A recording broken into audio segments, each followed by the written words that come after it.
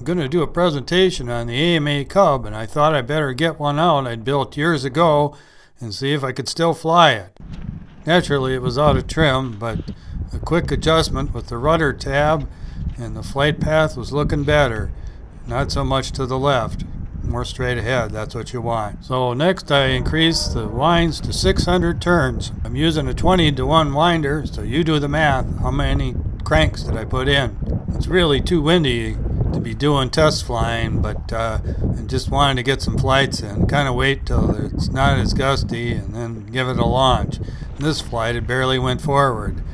Well, I gave it 700 turns on the next flight.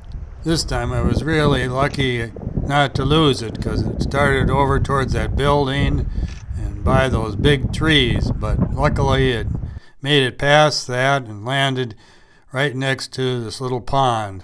I put the plane away after that.